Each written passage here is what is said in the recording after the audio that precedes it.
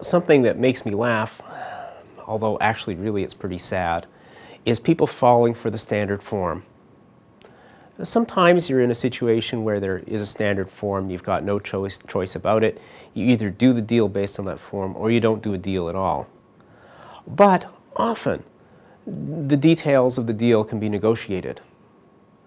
But people put a superstitious reverence when they're told they're faced with a standard form. The landlord whips out a 30-plus page brick of a commercial lease and says, oh, but this is the standard form.